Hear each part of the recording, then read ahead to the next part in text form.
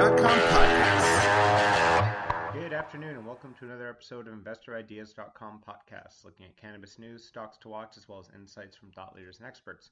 I'm Taylor Van Zandt, your host, and today we're going to be looking at a few early announcements from SLNG Worldwide Incorporated, trading on the CSE as SLNG, APHA Incorporated, trading on the TSX and New York Stock Exchange as APHA, Canada Royalty Corporation, also known as Origin House, trading on the CSE as OH and the OTCQX as ORHOF, and CLS Holdings US Incorporated, trading on the OTCQB and the CSE as CLSH.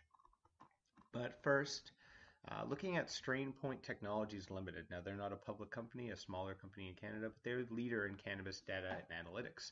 And they were recognized for the best app at the 2019 Cannabis Industry Awards Gala.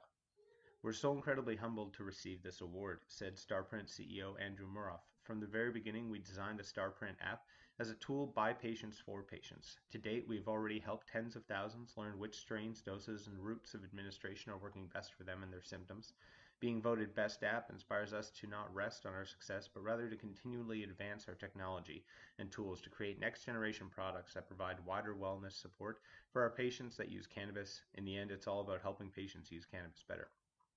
To date, Starprint has gathered more than 1.2 million real-time patient-reported outcomes from tens of thousands of medical cannabis patients treated with lab-tested products.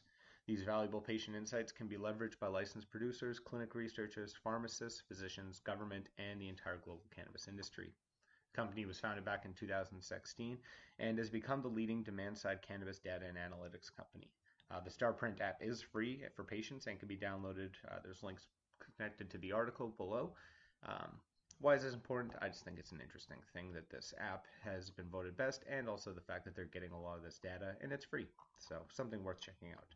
Into the announcements now, looking at SLNG Worldwide Incorporated, a leading global cannabis consumer packaged goods company with a robust portfolio of renowned brands distributed across 2,600 stores in 11 U.S. states, announced that it's entered into an agreement to acquire LBA Global Corporation and its Lunchbox Alchemy brand portfolio and subsidiary Hydro Distribution. This proposed transaction would bolster SLNG's position in the Pacific Northwest by adding a complementary portfolio of top-selling products in Oregon and California and a robust supply chain of distribution capabilities. So, a little bit about LBA, founded in 2014, and they are the owner of the award-winning Lunchbox Alchemy portfolio of cannabis brands, which has been recognized for its innovations in cannabis-infused edibles and concentrates. Today, LBA owns and manufactures a variety of ingestible products, and collectively they rank as the second best ingestible brand in Oregon since 2014 per BDS Analytics. Lunchbox Alchemy also owns a CBD-infused product line that is currently available in retail stores in 40 states across the U.S. SLNG co-founder and CEO Peter Miller said that Lunchbox Alchemy's products have proven themselves in some of the most competitive markets in the U.S. Their success is based on knowing what consumers want and delivering consistent product quality, diverse portion sizes, formulations, and high-quality organic and vegan ingredients. LBA's impressive management team with their diverse CPG expertise and the company's extraction manufacturing facilities and distribution business will bring significant new opportunities for SLNG's branded products in Oregon and California, further establishing SLNG's position as a leading global cannabis CPG company. So why is that important? SLNG is just getting more distribution. Again, we're seeing more and more of these agreements and acquisitions coming up. So they're not really, again, an exception, more following the rule. But I do find it interesting that they've got some of these, the ingestible brands, and they're expanding throughout sort of the Pacific Northwest. Next, looking at APHA, a leading global cannabis company who today announced several new executive appointments, including James Myers to the role of Chief Operating Officer, APHA Learnington, Tim Purdie as Chief Information Officer, as Chief Information Security Officer, and Maureen Berry as Vice President of Corporate Human Resources. And the company also announced that Jacob Ripstein, APHA's president, will resign from the company. Mr. Ripstein will remain in his current role until June 7th, 2019, and his current responsibilities will be shared among the existing senior leadership team. So commenting on that, on behalf of the board of directors and APHA team, we thank Jacob for his contributions to the company over the past year and wish him well in his future endeavors. He has been instrumental in assembling the incredible team we are fortunate to have today that will carry his responsibilities forward, said Erwin D. Simon, Interim Chief Executive Officer of APHA. Very pleased to welcome Jim and Maureen to APHA and to promote Tim A top priority for us is to continue to build our executive talent and culture. We believe today's appointments demonstrate our commitment to adding depth, experience, and leadership to our team as we further advance APHA's strategic priorities in Canada and around the world. So why is that important?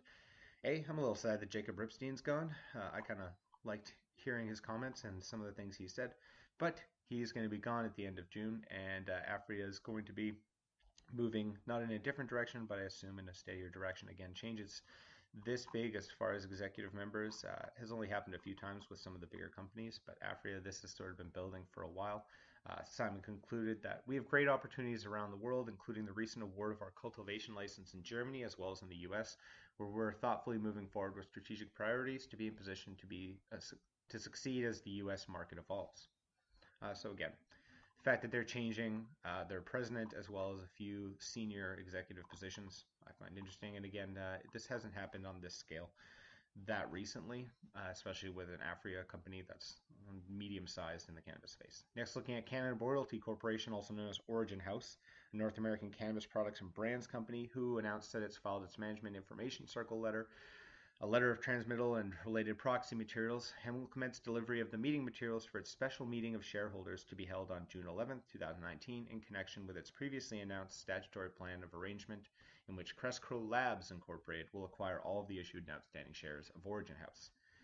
Shareholders of Origin House should receive these meeting materials by mail shortly, and the meeting materials are also available on Origin House's website at originhouse.com and on SEDAR at sedar.com.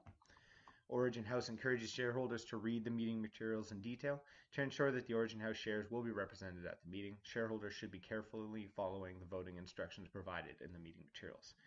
And after consulting its financial and legal advisors, the board of directors of Origin House has unanimously recommended that shareholders of Origin House vote for the arrangement. So they are voting for Cresco Labs to take over the issued and outstanding shares of Origin House. So as I said, acquisitions are not an exception in the cannabis industry. They are the rule. And Origin House is a pretty decent sized company. The fact they're getting acquired by Cresco Labs, and we'll see how this plays out over the next couple of weeks after consulting. So assuming that the conditions to the completion of the arrangement are satisfied, it's expected that the closing of this arrangement will be completed prior to the end of June. So about a month and a half away to see what happens with Origin House and Cresco Labs. And lastly, we're looking at CLS Holdings Incorporated, a diversified cannabis company, who today highlighted its financial and operational results for the month of April 2019 with a record revenue of $1,141,000. Results are compared to those of Alternate Solutions LLC, the entity CLS acquired in June of 2018 that operates Oasis and City Trees. So for Oasis Dispensary, they saw a record April 2019 revenue of $652,000, an increase of 56% from April of 2010.